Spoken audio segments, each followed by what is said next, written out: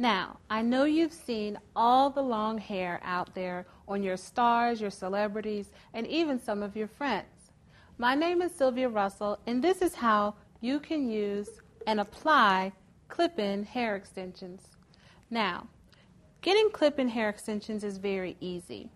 They come with little clips on the hair, as such, and this is something that you can pick up from your local beauty supply store. They come long, they come short, they come in all kinds of shapes and styles, so be sure to pick the one that is right for you. When applying your hair extension, make sure that the color matches. We don't want you to have red hair with blonde extensions. We want you to have red hair with red extensions, so be sure to choose the color that is best for your hair color as well. Begin applying your hair extension by sticking the teeth of the comb into the hair and then pushing down. You'll hear a snap. When the snap is in, that means that the comb is secure.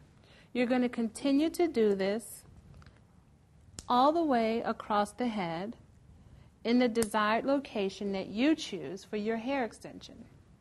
Remember, hair extensions are fun and easy to use, so make sure that you have fun with it and invite your friends over to try out some new hair extensions. So our hair extensions have been applied as such.